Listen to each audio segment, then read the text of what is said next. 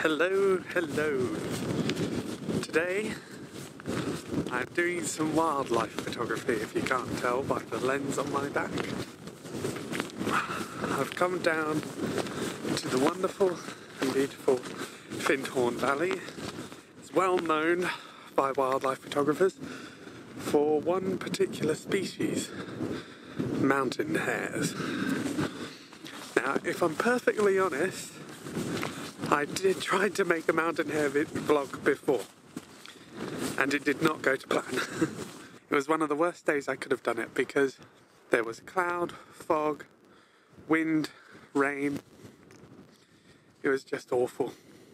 And every hare I did see, they were running away from me, which was really annoying.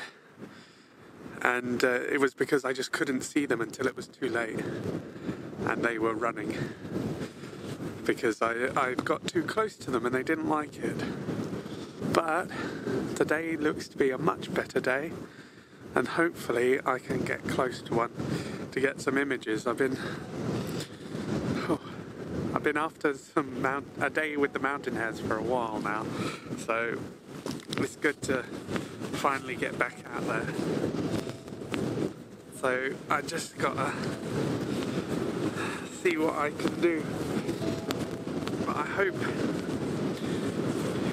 you enjoy the journey, and hopefully we will get some good images. Let's keep moving and get up into the area.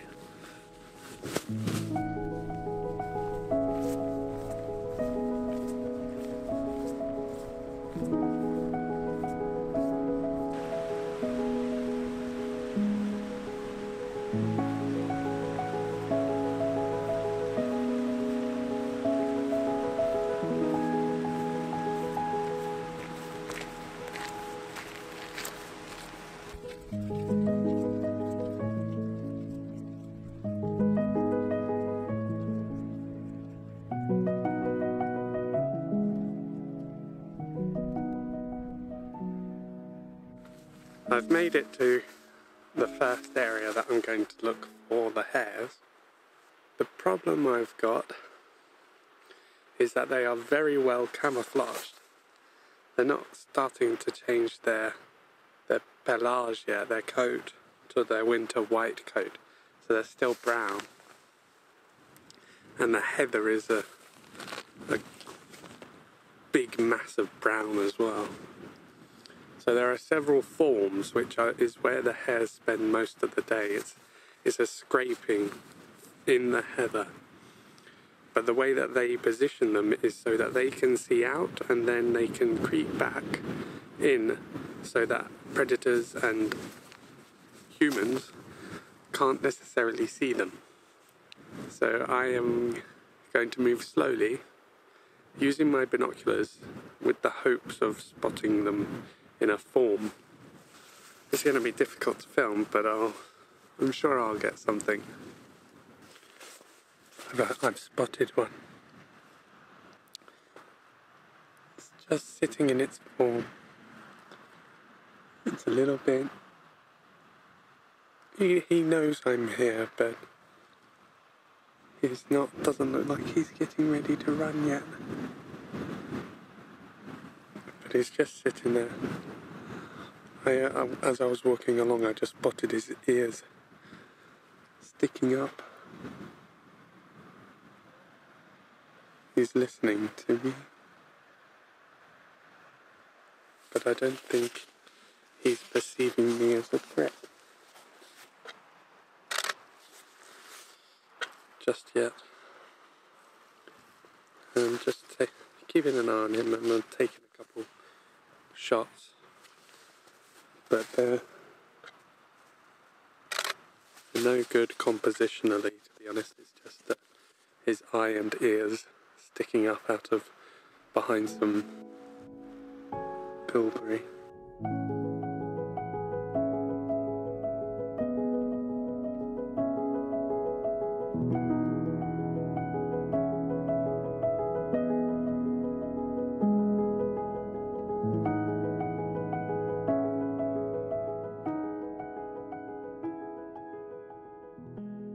now the fun begins.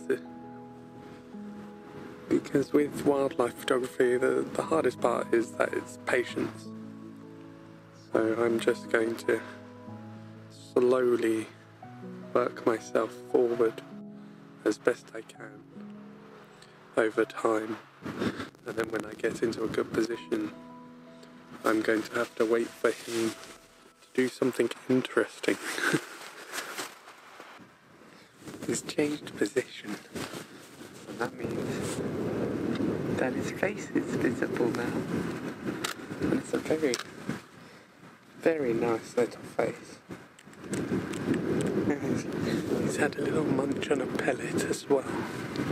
And what I mean by that is that he's just defecated, he's just pooed a little pellet of grass.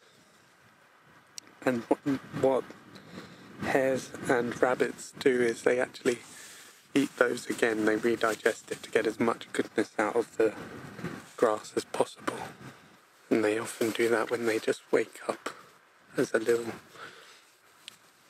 snack, I suppose. Now you might be wondering, why am I talking to the camera if I'm photographing a hare? The hares don't mind you talking, to be honest. It can actually help them perceive you not as a threat, just to perceive you as a part of the landscape, or as someone passing by not interested in them. And right now he's sort of nodding back off. So that's really good, because it means he's comfortable with my presence here. He's still quite small in the frame, so I would like to get closer, but I'm going to just see if he nods off a bit more and be patient with it, because, you know, I might be able to get some better images if I give him some time. I keep taking images just so he can get used to the sound of the shutter as well. As I tried to move closer, the heavens opened and it began to rain and snow heavily. Eventually, the hare was getting too soaked for its own liking and so retreated further into its form, using a boulder for shelter from the inclement weather.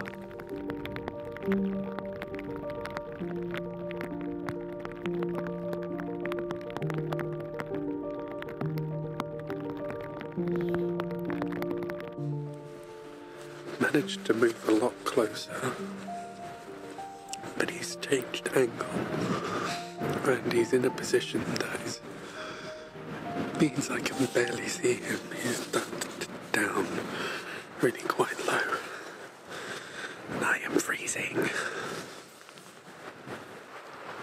Got his ears up, he can see me, I can see his eye through the heather, but he's not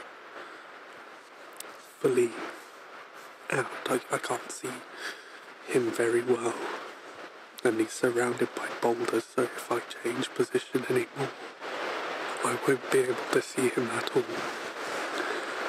I'm going to stay with him for quite a while, and hopefully he will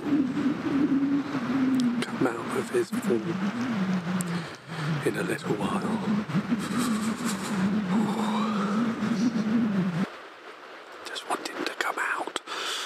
To be honest, I'm quite close to him now.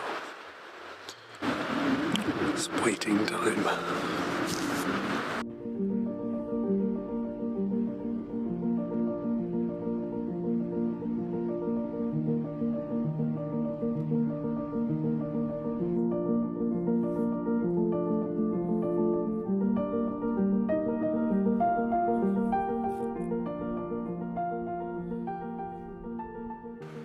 He just popped his head up, had a little look around, and I managed to get some shots which I'm really looking forward to processing. It's an image I haven't got before, of him looking straight at the camera with his ears up, which is quite nice.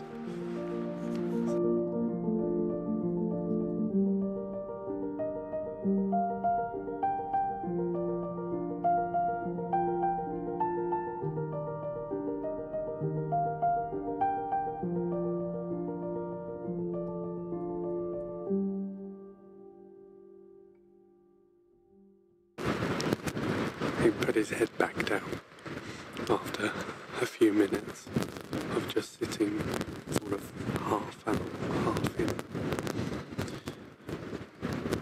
I think he was just curious, having a little look around, and there was a very noisy plane that just flew over. It sounded like a small plane, and he was probably checking what that was. So I'm going to continue waiting. I've realised whilst doing this that the hard part for this film is going to be B-roll, because I can't leave the camera somewhere recording for 2 hours. It won't last the memory cards. But anyway, I hope you're enjoying this vlog. Oh, he's just sticking his head out. Hello. Hello. I think he just got a little curious when I was talking.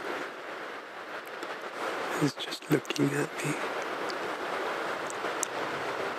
One ear pointed at me as well.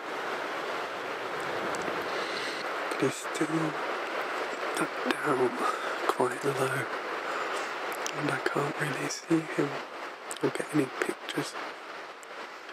I don't want to get any closer because it will disturb him, and I wouldn't be able to take any pictures, it'd be too close. Don't think there is another camera angle that would work.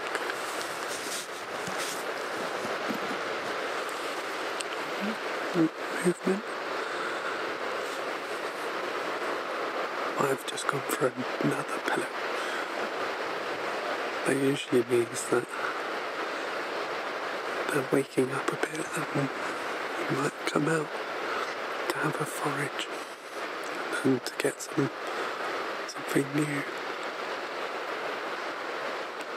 He's still sheltering under a boulder. He went under there during the snowy, wet rain period. Can't see him now.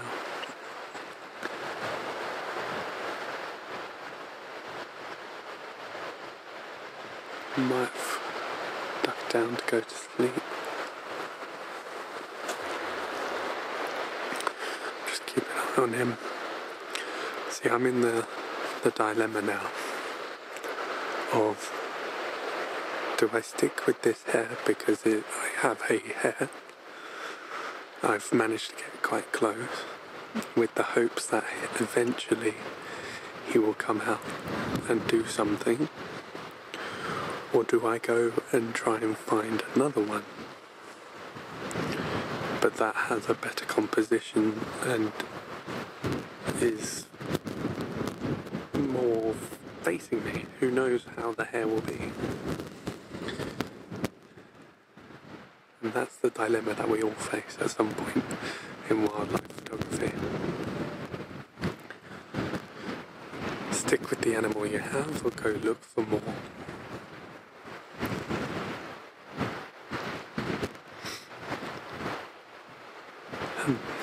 I think I'll stick with the animal that I have.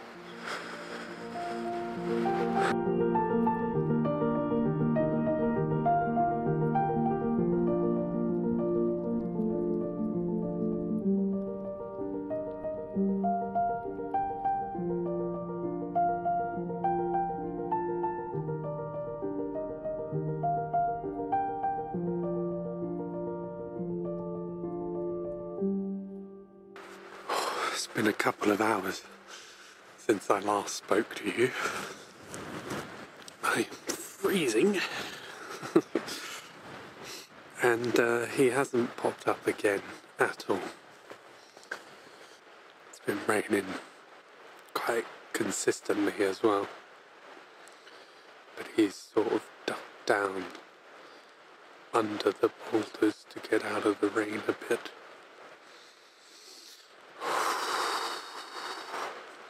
There's not a lot of daylight left either. not enough time to find another hare, that's for sure. I wonder if the rain is sort of, I don't know, keeping him at bay a bit. About 20 minutes after I last recorded a piece, the hare's little head popped up. As soon as she popped up like that, she then went back under, and I lost sight of her. But after another 5-10 minutes, her whole face came up, and I got some amazing pictures.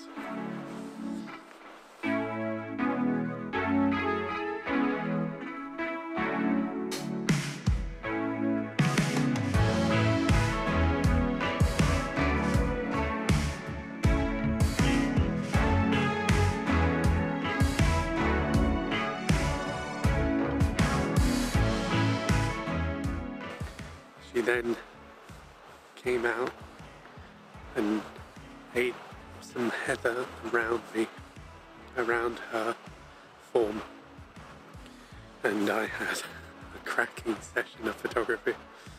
I got a lot of pictures. So patience really paid off today, and I got some amazing hare images that I'm really looking forward to processing.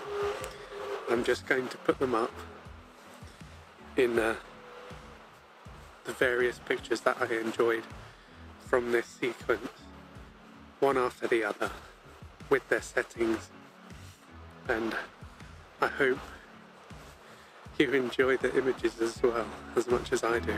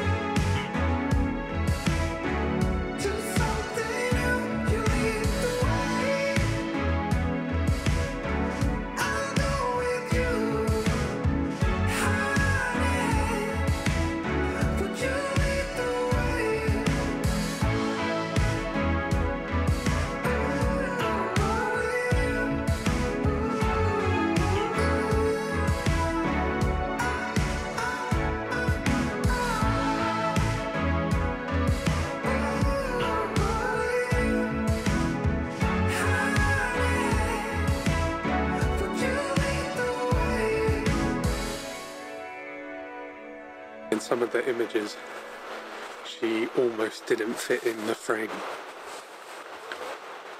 I'm saying she, but I'm not sure if it is a female or a male hare, but I thought she was beautiful. I think I must have moved a bit too quickly to keep up with her, and that scared her, and she ended up bolting and running up the mountain. And I think part of the reason is that I'm cold. I'm wearing 3 jackets, if you can believe it, but I should have brought something with a bit thicker. And because I'm cold, I'm very jittery, and that meant my movements were a lot more erratic than normal. It's coming towards the end of the day, so I'm going to end this video here and head home for a nice hot meal. I hope you have enjoyed the images. I would love to hear what you think about the mountain hares in the comments below. Don't forget to hit the subscribe button, and that way you can keep up to date with all my future wildlife and landscape photography videos. In the meantime, thank you very much for watching, and I will see you on the next one.